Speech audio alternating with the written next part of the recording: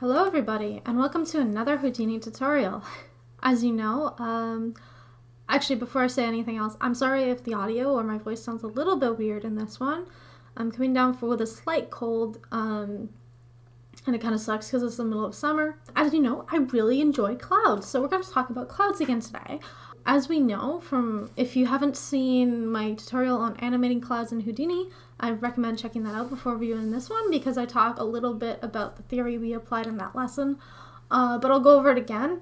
There are about 3 main sections of the clouds you should know about: high clouds, mid-level clouds, and low clouds. There's also vertical displacement clouds, with clouds that stretch in between those 3 layers, but we're not going to talk too much about those ones for this lesson. So I thought maybe it would be interesting to make a cloudscape together. Already I have my file set up, so we'll just kind of go through it together. I've also created some different clouds, so some cloud varieties.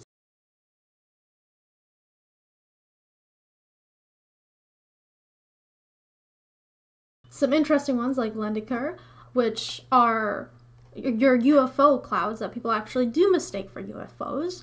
As you can see here, they form some very beautiful coloration on top of mountains. But yeah, people do mistake them for UFOs, but yeah, due to the way they're formed and the way the air presses against the mountain range and gets forced up into the sky, it creates this freezing effect, which are these clouds.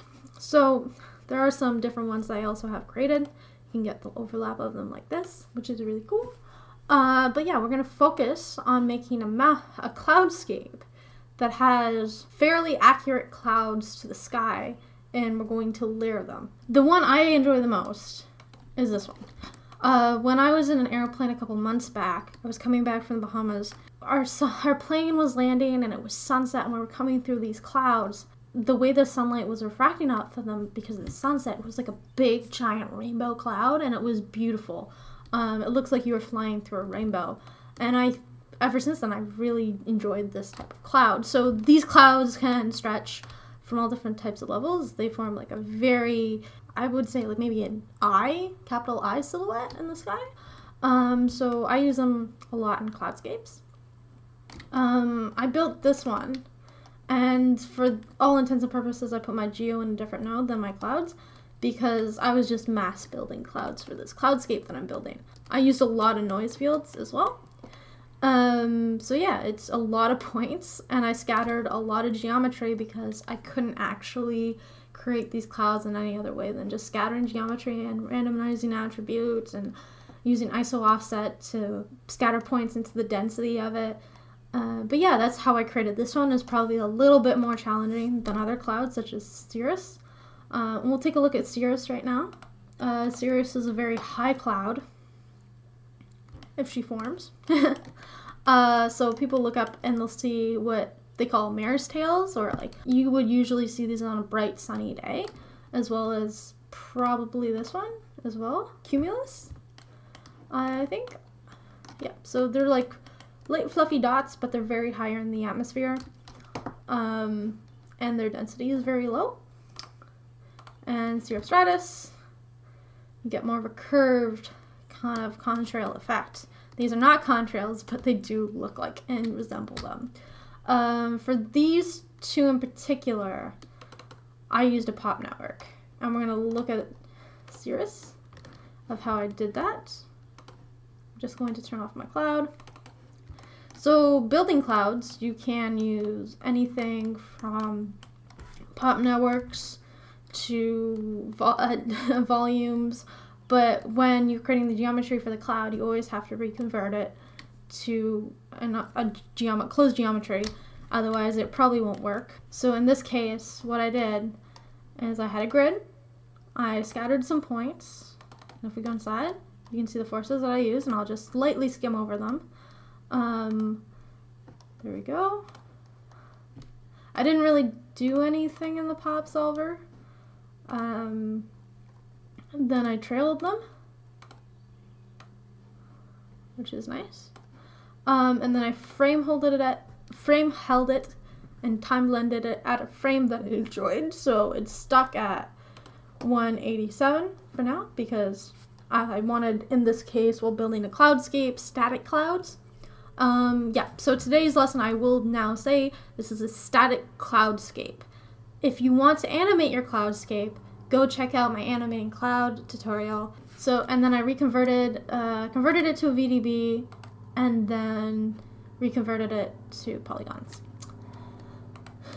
The only challenge while making that cloud was the thickness of the cloud streaks, because if the geometry was too thin, then the cloud SOP was not picking it up. So just be wary of that. Let's start. So Circum is Billy boy. We're gonna add him in. And then, yeah, we'll use you. Wait, are you upside down? Yes, you are. Fun thing about modeling clouds in Houdini, and somebody pointed this out to me when I was doing something else, is that clouds can be over 10 kilometers big. If you ever go out in the sky, out in the real world, away from your computer, and you put your arm up to the sky, so the length from your wrist to your elbow, and you measure clouds like that, that's 1 kilometer in clouds. Clouds can be anywhere from 1 kilometer or smaller to over 10 kilometers, so they're massive. So when you're modeling them in Houdini, the scale can be a bit of an issue, and just keep that in mind. It's not very apparent because of how big clouds can be, but just be aware of that.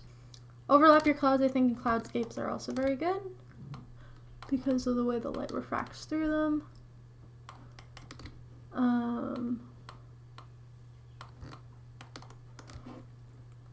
So yeah, I think maybe I'll add these in.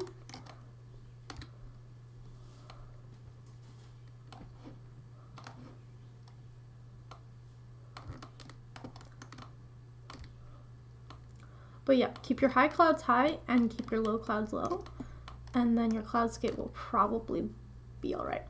So I'm gonna place my camera here just for the fun.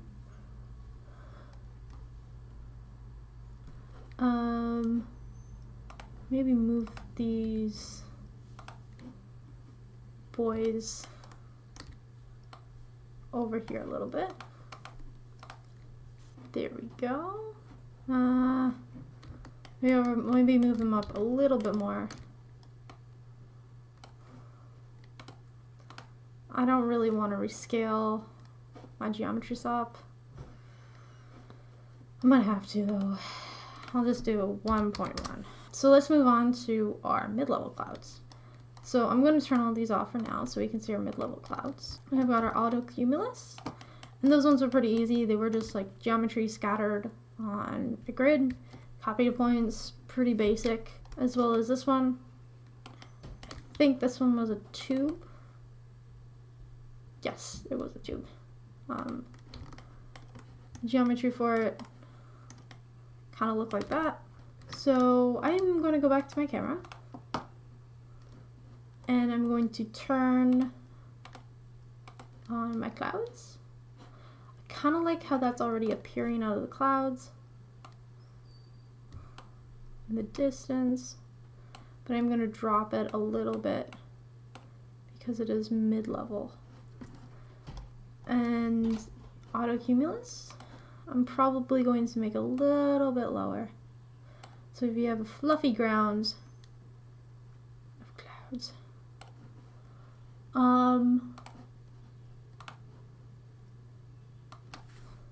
maybe put this at 4. So we have that. And if you were rendering this as a still, you could definitely put different clouds in the background, and then maybe have a sunset, and then just refract the light off your clouds. I'll probably post something later where I do a cloudscape like this, and just kind of do a camera pan through it. But I'll probably do most of that work in Nuke. So already we have a great mid-level high cloudscape.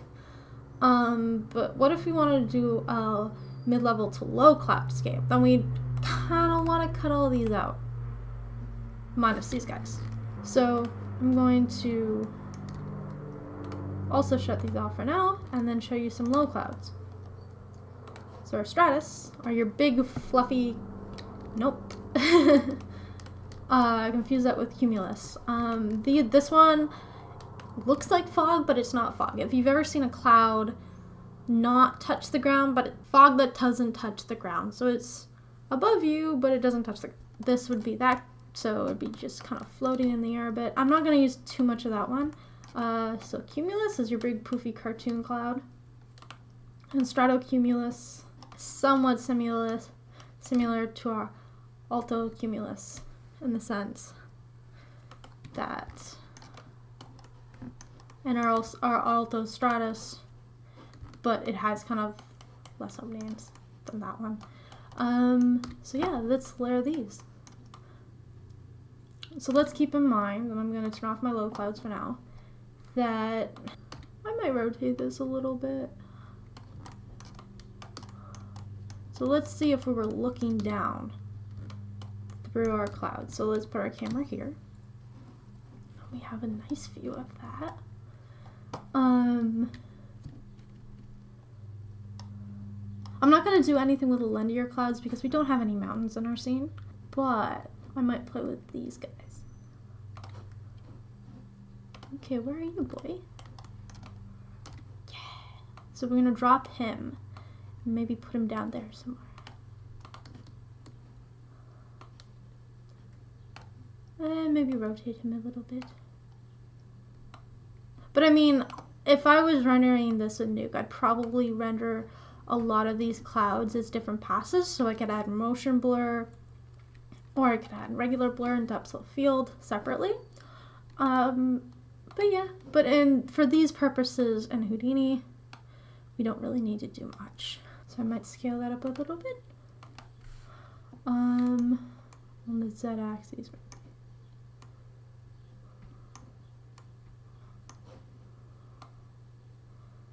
Just a thick blanket of cloud. Maybe we'll cut you out a little bit. Where are you, buddy? Make you a little bit lower. And put you up to a 3. Down on cam 2.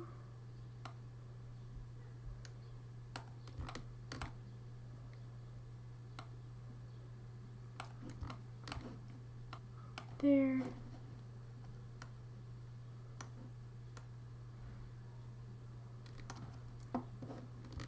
But yeah, that would be our low cloudscape if you were in the sky. And just already looking at it from a different angle. If you were gonna do a camera pan through clouds, that's maybe how you would do it. Let's look at our this boy. Maybe he's gonna add a little bit more variety to our scene. Probably not a lot.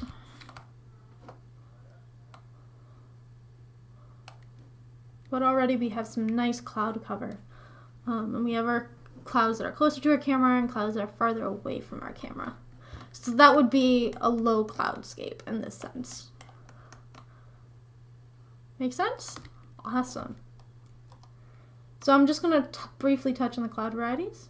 So I'm going to turn all these boys off. So these guys, you see a bit wavy? This is what they look like in real life. They're overcast, they're very thick, you don't see too much light getting pushed through them. But yeah, you can see some nice variation. And then mostly, all I had to do with this one was scatter some more points on a grid. And that was it. This guy, and we'll let him in a second. It's a little bit more poofy. He was formed in the same way, but I just kind of smoothed out the noise in the cloud noise. So I cranked up the elements size and created a more poofy effect. Now you may have heard of this cloud, and it's actually a very rare cloud formation to see in the sky. It's called the Kevin Holman's wave. Sometimes you actually see this in fluid simulations, not just actually in the sky. But because the sky contains water particles and air particles moving and colliding together, sometimes these formations will occur. So let's look up. Yeah, there we go. These are real. This happens mostly over bodies of water, but yep, they are real cloud formations and they're waves.